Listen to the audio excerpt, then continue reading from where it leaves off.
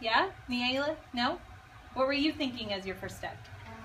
I was thinking of getting up 252 and then trying to merge it into 18 rows. Ooh. Anybody else have that same idea? Who got out? What did you do? 252. I mean, Yeah. 252. Who did that first? Who simply got out 252? Okay. Okay. So a lot of us knew that. How did you know that you needed to get out 252? Okay. So Daniela, you started with something else. What did you start with?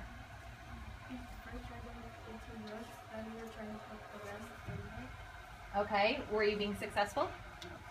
So, were you guys being successful? Okay, so this was your first attempt, and when I came back to you, here you guys were. So, tell me a little bit about where you were here. So what we're doing is like trying to make it sort of more into an area model. And then like we were trying to build up to 252 and have 18 rows. Okay. So, what do you have right now, honey? 200. Well, I knew you guys were working here, so tell everyone what you're doing right here. The 100 wouldn't work, so we did 108 tens. Okay. That would be 180 Okay, so you have your 18 rows, right? And I know mine's sideways on yours. Okay. So were they making some progress, fifth graders? Yes. Okay, tell your neighbor what you think you would suggest for them to do next to get to this area model. What would you tell them to do next? I would tell them, I don't know how to.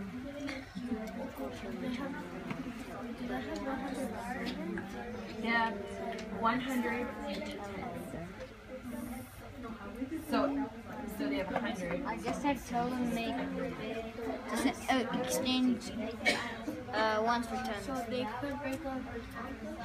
Then from there, like hint, make How much 220 with 100 and then the tens. they could either add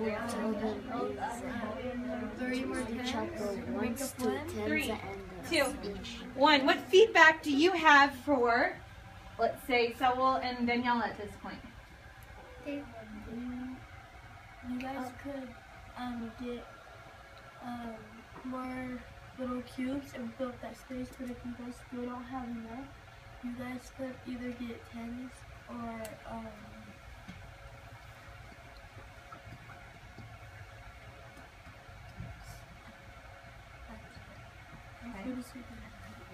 You learned something yesterday, Zora and Daisy. What's super important as you're going through this?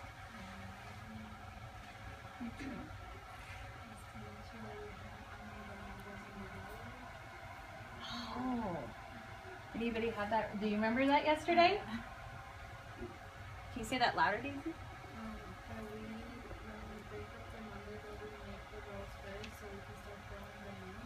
Okay.